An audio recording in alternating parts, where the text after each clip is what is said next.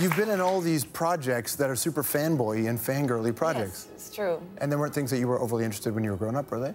No, and it's still, honestly, not the genre I turn to. I mean, the only time I've actually loved what's called what's considered a horror movie is The Shining, but I think for most people, you know, who like the gore and all that kind of stuff, they really wouldn't watch that. But The Shining I've watched 100 times. It's a proper Kubrick horror, right? Oh my God, it's unbelievable. But yet, generally, no, I'm really squeamish. I don't like violence. I don't like gore. I'm scared of blood.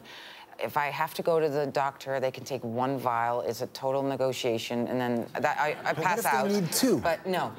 Then I have to come back a month later or something. I don't do it. I can't. I'm really scared of blood. So all those things. Does Eli Roth know you're afraid of blood? He kind of gets off on that. Don't tell him. He does, exactly. And the more, you know, I also have... No, I don't even want to talk about it. No, oh, God, what? I'm so regretting. I knew it's just like we're just talking, so I forgot that I'm on television. Yeah. We're not on television. It's Canada. Right. We're just hanging out at a dinner table. That's all this is. Yes. Right, never mind. Where are we at with the new Wolverine? I hear I'm in it.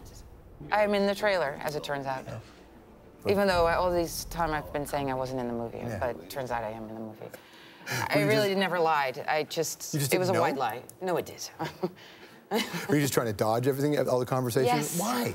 Well, I'm supposed to. That's what they told you, just not a word about it? Yeah, something like that. But it's all good, because now I'm in the trailer. So right. I think that means I'm in the movie. I think that's safe to say. Pretty sure they didn't cut you out of the film. I don't think I've been cut out of the movie, but I haven't seen it yet. Well, you were in the trailer, but the trailer could lie. The trailer could lie. One never knows. Don't believe what you see or hear.